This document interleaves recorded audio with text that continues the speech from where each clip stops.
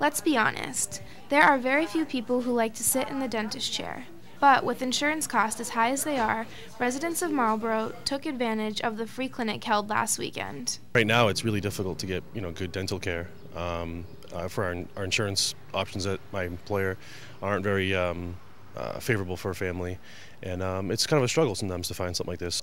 Dr. Sanji Nera of Dental Associates held the first free clinic last year, and it went so well that he wanted to do the same thing this year.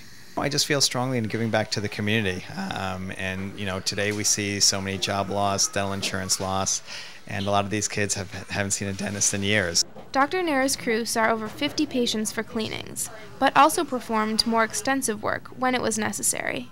We're actually having the chance to also do some fillings, some sealants, and a lot of extra work that we have the time and the ability to do, so we're going to take advantage of every minute we get. Pat Stanhope was there with her grandkids last year. They had such a great experience that they decided to come back. This is a great thing that they're doing, and they make it fun with the balloons and the clown and the face painting. A lot of people are very apprehensive about dentistry, but in this day and age, it's really not like that. From having movies playing on for the children to really catering the way we treat patients to kids.